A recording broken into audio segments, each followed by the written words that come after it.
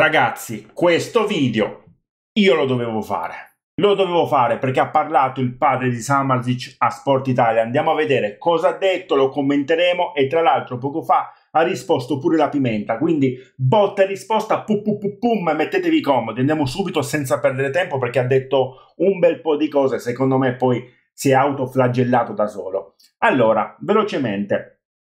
L'Inter ha fatto un errore, ha fatto tutta la trattativa, ha chiuso l'affare con una persona che non aveva il permesso per farlo. La Pimenta? Certo, lei.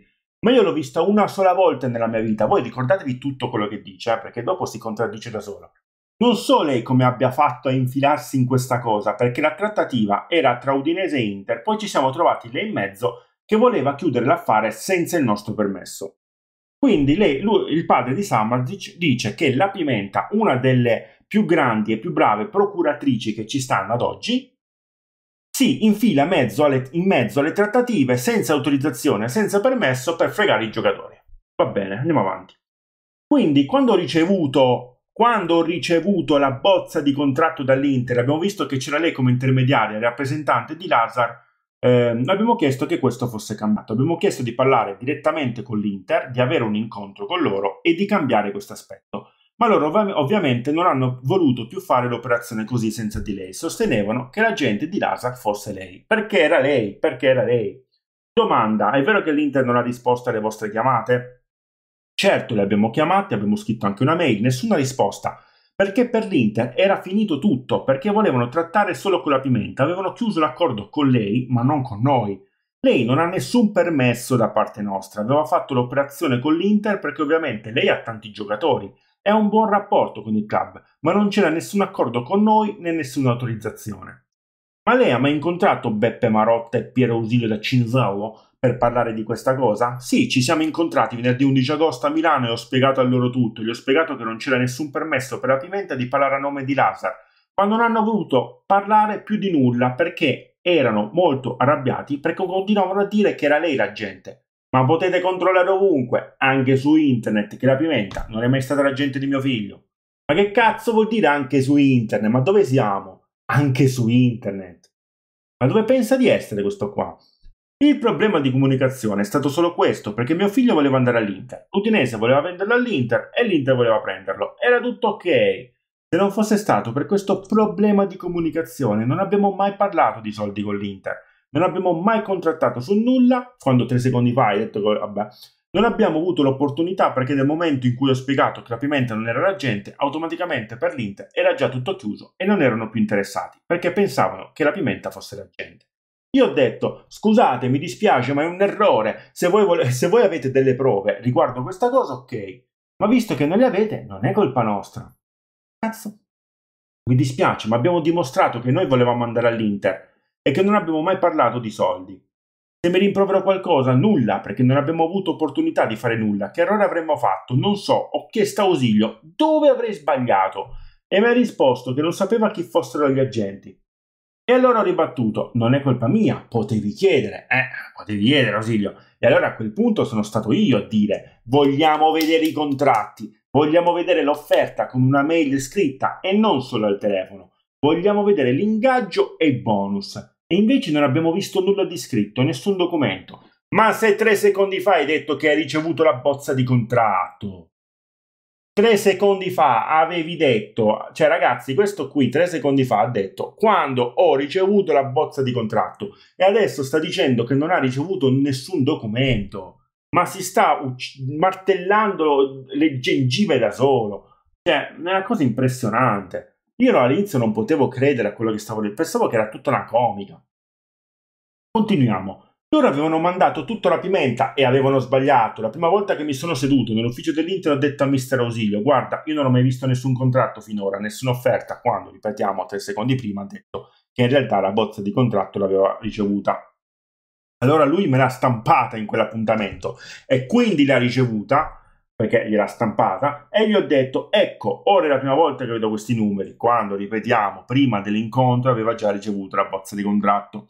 Ed è finito tutto, ha detto che non avevamo più nulla di cui discutere, ha detto che l'Inter ha 150 anni di storia, che ha fatto la finale di Champions. Giustamente, non può stare a trattare col pagliaccio come te. Io gli ho risposto, certo hai ragione, ma qui c'è stato un errore di comunicazione, mi spiace.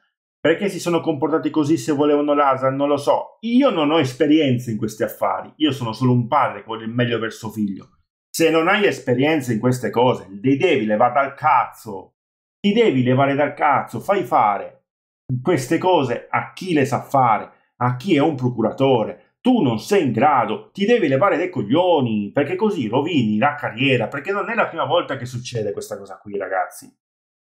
Per chi non lo sa, il padre aveva già combinate una in passato, e adesso ve le andiamo a dire appena finiamo, e tanto adesso è finito.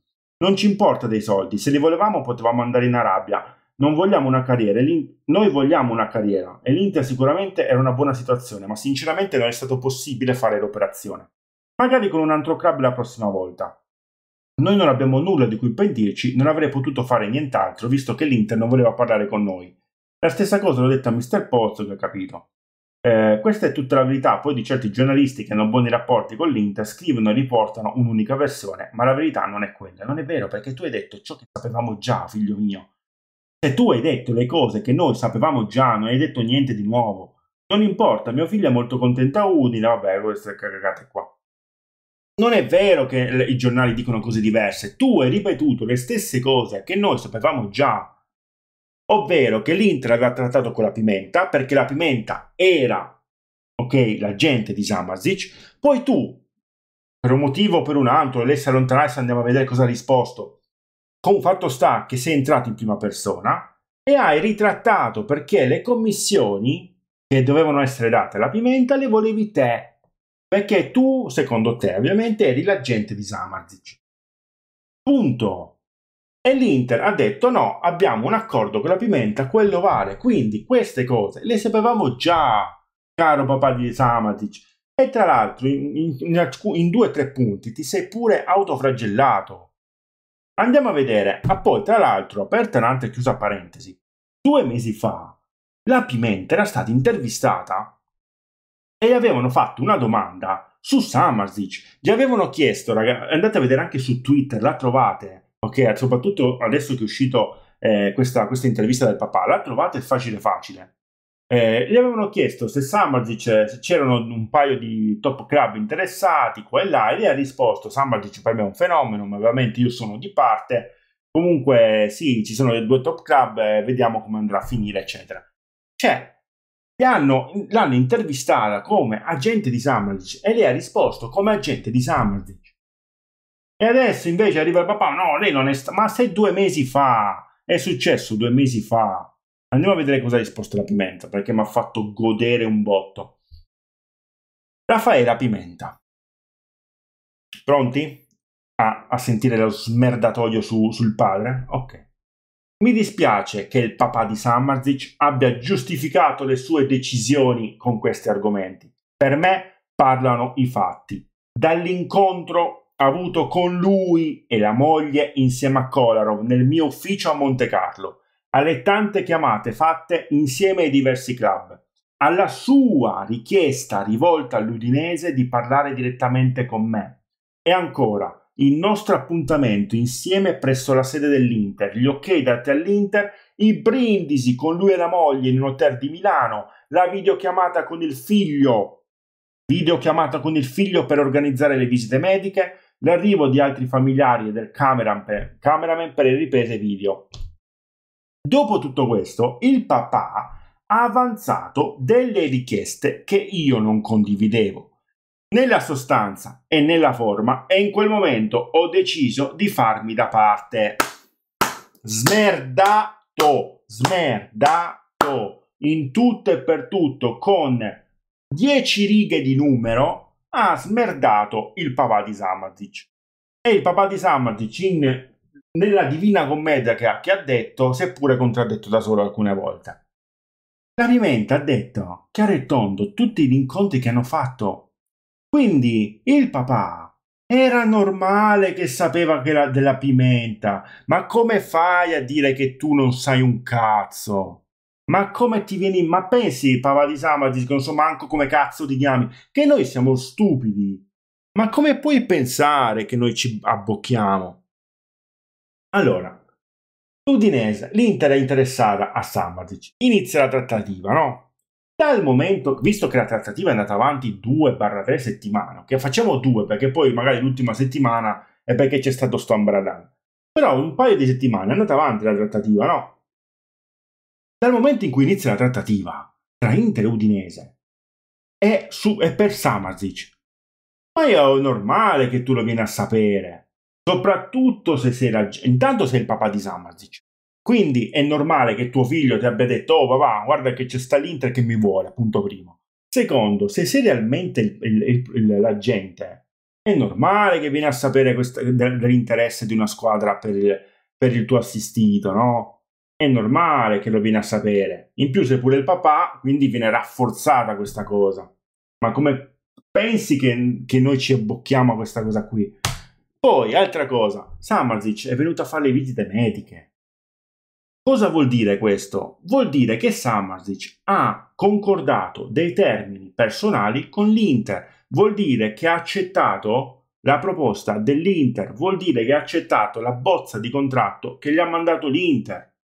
Punto! Perché se no un giocatore non viene a fare visite mediche se non ha trovato ancora l'accordo con l'altro club, in questo caso sai che è l'Inter. E se ha accettato una cazzo di contratto, una proposta e tutto, qualcuno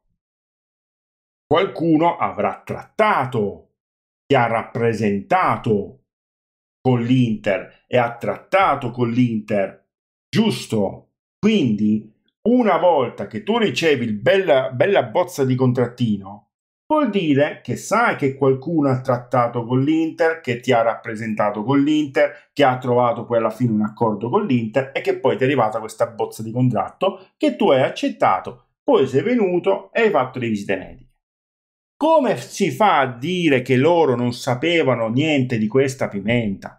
Ma che cosa stai dicendo? Samardzic allora che cosa ha accettato? Niente, secondo lui, cioè fra un po' il papà di Samardzic non sa che suo figlio gioca a calcio. Perché da quello che dice non sa mai un cazzo questo. Cioè questo è il papà di Samardzic. L'agente, quello che dice lui, l'agente di Samardzic, ma non sa niente. E allora lui è arrivato, dopo che suo figlio ha fatto le visite mediche, senza sapere niente, giustamente. Ma per piacere, dai. Brava la Pimenta, perché comunque per me ha fatto una bella e buona diffamazione alla Pimenta, perché tu praticamente hai detto che la Pimenta è una procuratrice che si infila nelle trattative senza permesso, senza autorizzazione, che frega i giocatori, che quindi vuole fregare i giocatori e quindi vuole avere anche più soldi. Questa per me è diffamazione bella e buona. E la Pimenta ha fatto benissimo a rispondere subito a questa cosa qua. Vediamo se poi ha scritto qualcos'altro. Che poi, da quello che si diceva, Samardzic e la Pimenta erano insieme quando stavano trattando nella sede, in sede, erano insieme, seduti accanto insieme. Quindi come fai, cioè, è come se io qua a fianco viene qualcuno e non so che esista. Cioè, io veramente, ragazzi, vi giuro che io sono morto dalle risate. Non capisco. Vediamo se ha scritto qualcos'altro. Ok, no, vabbè, ci mancherebbe la smerdata in cioè, quindi, concludendo, ragazzi,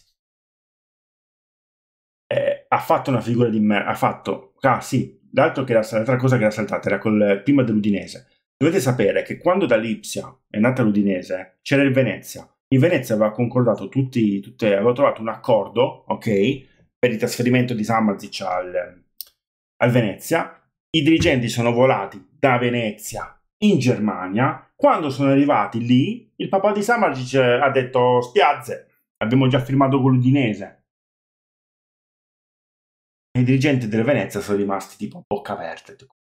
Avevamo trovato un accordo, siamo venuti fin qua per chiudere l'accordo, ci hai fatto venire fin qua tutto il viaggio per dirci che avete firmato con un'altra squadra. Cioè, capite che non è la prima volta che succede. Quindi è già la seconda volta. Ho sentito anche di alcuni problemi, non mi pare se con l'Ipsia o con l'Elsa Berlino, non mi ricordo. Quindi è già 2 o 3 volte che succede sta cosa. Sto cazzo di teatrino lo vai a fare da un'altra parte, solo perché hai trovato davanti Don Beppe e Piero Ausilio da Cinisello che non ti hanno accontentato, hai perso la battaglia, volevi fare il furbetto e adesso rosi che vai a inventare questo teatrino, dove nel teatrino in un paio di punti ti contraddici pure da solo. E dopo 3 secondi c'ha la Pimenta che in 5 righe contate ti umilia. Cioè, la perfezione. Hai fatto una figura di merda prima e adesso l'hai rifatta 3 volte di più. Ragazzi, io non so cosa ne pensate, ma veramente questa è una comica veramente assurda. Ditemi un po' cosa ne pensate nei commenti. Noi ci vediamo al prossimo video, molto probabilmente quello del post partita. Vi aspetto venerdì ore 21 su Arena Sportiva per il pre-partita. Sempre Forza Inter. Ciao papà di Samardzic.